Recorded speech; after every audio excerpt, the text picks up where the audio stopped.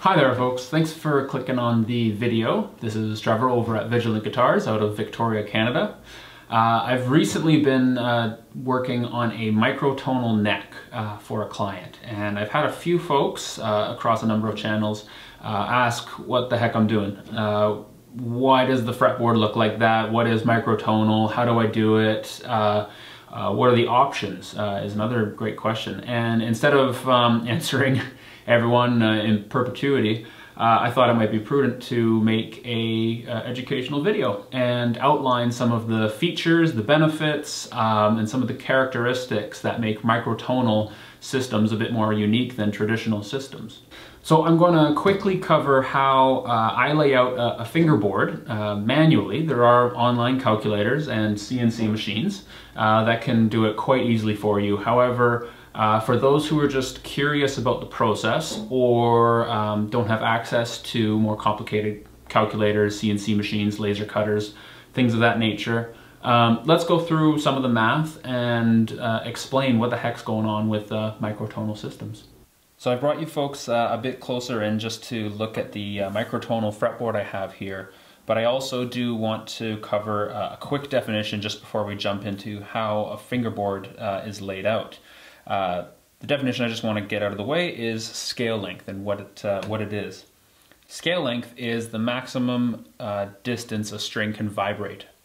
So on a guitar, a string is typically suspended across a bridge, comes over the fingerboard, and its next point of contact will be the nut. That distance is the maximum scale length. So every brand has a unique scale length. Some share them, some don't. Fender has a maximum distance from their bridge to their nut of 25.5 inches. Gibson is typically 24 3/4. PRS guitars are about 25. Now, the advantages of a longer scale length will give you better tuning stability at lower pitches. So bass guitars have a substantially longer scale length, 32, 34 inches. For instruments that want to perform at higher pitches and have more tuning stability, like ukuleles, violins, they typically have a pretty short scale length. So guitars are in and around 25 inches, basses around 34, and really student guitars and anything shorter, 20 inches and under. So all of that is the maximum scale length. Now, if you think about it, the purpose of a fret is to simply reduce the length of the scale by a predetermined amount. Because as you press your finger into the fingerboard, you are pressing the string down. That string is then being suspended across a fret, a metal bar that is inserted into the fingerboard at a calculated position, thereby reducing the overall scale length. That reduction in the scale length creates a higher pitch. So you can create chords and melodies, scales, solos, whatever you want to do. It's really just a mathematical calculation of reduced scale lengths. But regardless of your choice, how do we lay that onto a fingerboard? And that's what we're going to get into. Now, there are two methods you can use for calculating a scale length. One measures from the nut to the first fret, and the other one measures from the bridge to the first fret. The first one we will go through with is the distance from the nut to the first fret. Without getting into the history of where this number came from, the magic number we want to use here is 17.817. So that measures from the nut to the first fret. So the best way to do this is you have your magic number, 17.817. Now you could do this in imperial where it's 27 inches, which is in this case the imperial length of the fingerboard here for the microtonal system. But I'm going to be using it in metric, which is 685 millimeters because millimeters are a bit easier to count. Take the overall scale length, divide it by 17.817, again, the magic number, and you end up with a number of 38.4. So that is the distance from the fingerboard to the first fret. Now, how do I calculate the distance from the first fret to the second fret in this? Now, that's pretty simple. All you do is take away the distance of your initial calculation, 38.4, from the overall scale length. So that's the first fret to the nut, of course, and then 685 minus 38.4, excuse me. So that gives you a new scale length of 646.6.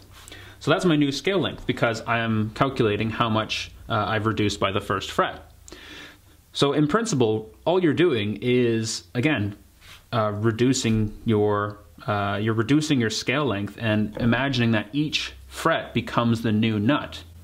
That's really all your frets are temporary nuts that you selectively use to reduce your scale length to create melodies. So you just apply the same magic number, 646.6 divided by 17.817, and you get 36.29. And that's your second fret. Your first fret to the nut, our first fret from the nut was 38.4, that distance. And then the distance from the first fret to the second fret is 36.29. And you'll eventually get all the way through. You can, if you want to do 24 frets or 21 frets, you just carry all of that on, reduce the fret amount by the overall scale length, and continue on until you have the number of frets that you want. Now, the second method we're going to cover here does not go from the nut to the fret, but rather goes from the bridge to the fret. And you can calculate that distance and lay it out. So let's cover that one. This method is called the Scala or Scala method, which goes from the bridge to the fret. In Western music, we have 12 semitones to an octave. If you want to learn more about that, there are plenty of videos, but I am going to gloss over that fact. Now, the 12th root of 2 is a key number for this method. The 12 refers to the 12 semitones required to get to a full octave.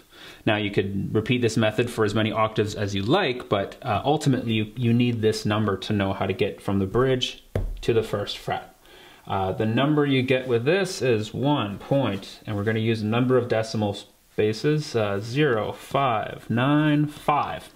This is the magic number that you use for dividing across your overall scale length, which is, again, in the case of this microtonal guitar, it's 27 inches, it's a baritone, but it's 685 millimeters.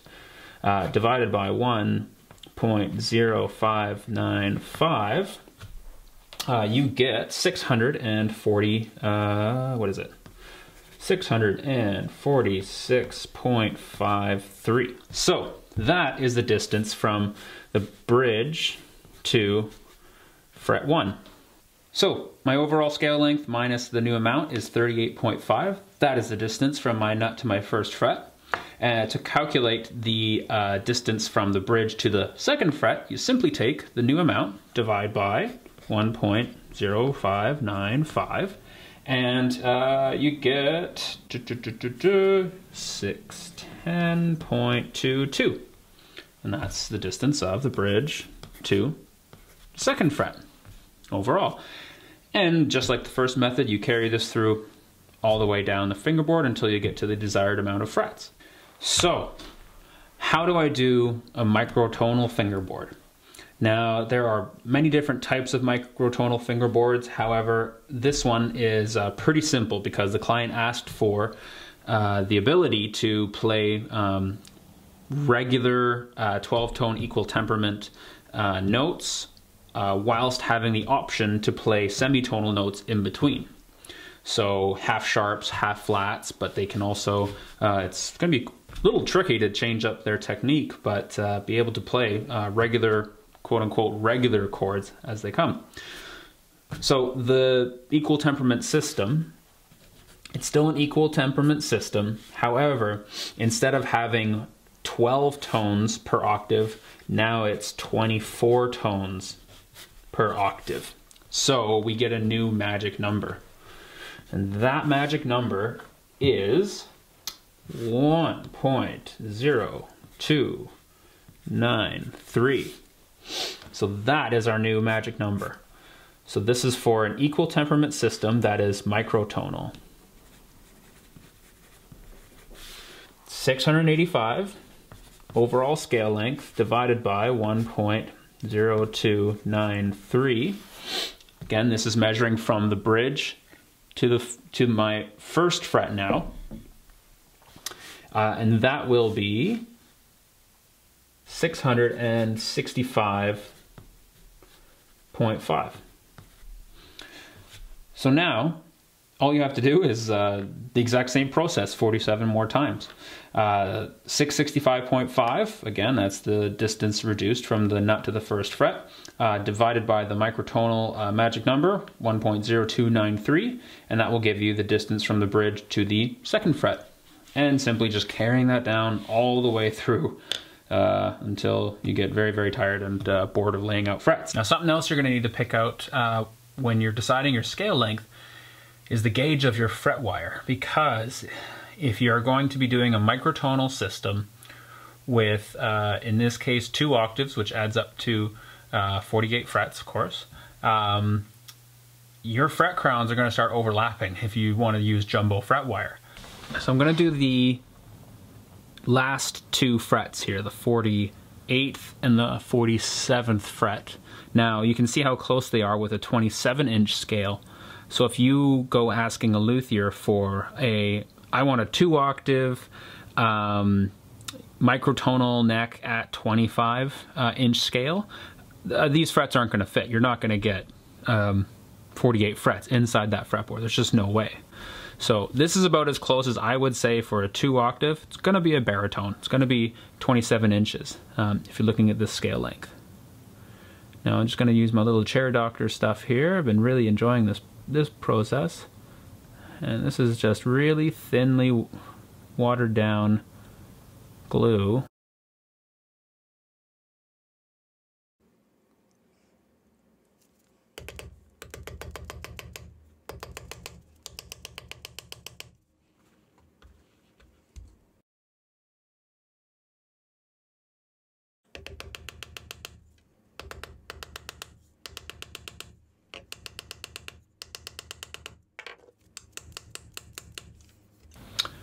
So now hopefully folks you can see how much room there is in between those 2 frets. 2.3, let's see, yeah, there it is. So 2.43 mil between that. So, you know, that's just mathematically what it is. I'm gonna just use some water on that now and get rid of that excess glue before it dries up on me. Because of the blind fret ends, each fret needs to be cut to a specific length and the tang removed at the fret ends prior to insertion. Here you can see me using the Chair Doctor syringe and glue with a very thin water-based glue to fill the fret slot prior to the fret being hammered in. I found doing short sections of the fret wire with this method is best because you want to wipe away the glue with a very lightly damp rag prior to inserting the frets. Any squeeze out you do get from the hammering process can then be easily wiped away again. In worst case scenario, this Chair Doctor glue dries very clear and is very easily removed with a fine scalpel or a fine chisel during any fret working. Each of these frets will also be pressed in with a caul to make sure that they conform with the fingerboard radius. I hope you folks have enjoyed the video. I will be continuing on this build over the next few weeks, and I'll be sure to do updates as it comes along because I'm sure you're interested to see how it sounds. So until then, thanks for watching and see you next time.